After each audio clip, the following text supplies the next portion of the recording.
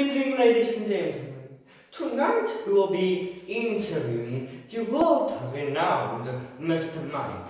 He has asked us to have a late-night discussion about the panda miner, and he is going to do advanced and civilized tests on the miner to determine if it is good or bad to use it. So now we will go to him. Hey Mike, can you hear us?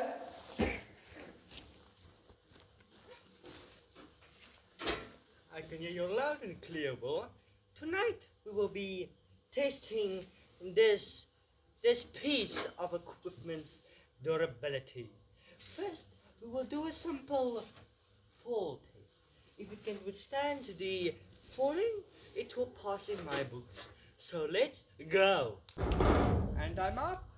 So let's test its durability. Back down I come.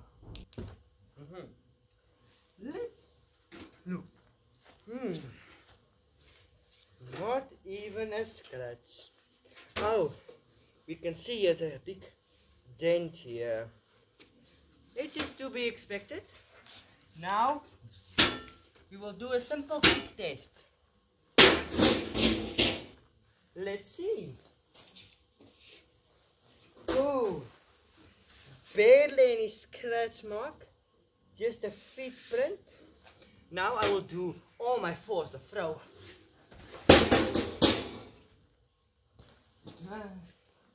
Tisk. Barely even a scratch.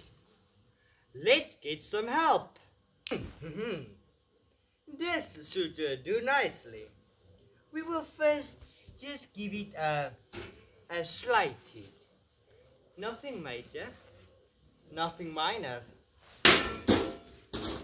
Let's see. Oh, that did some damage.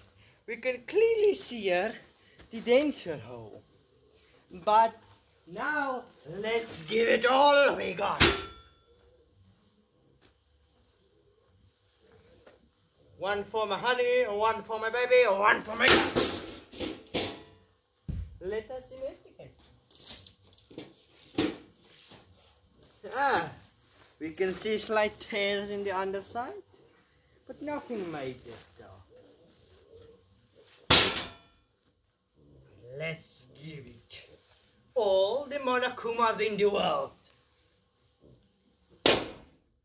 One for my honey, one for my baby, one for my señorita, and the last one goes out to a very special person. Well, and that's about it, I think.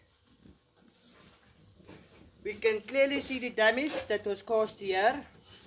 Nothing remaining. But let's give it one more hit for all the pain and suffering.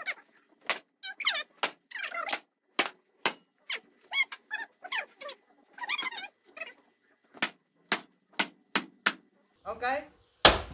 Now, that should be it. Thank you for your interview, Will.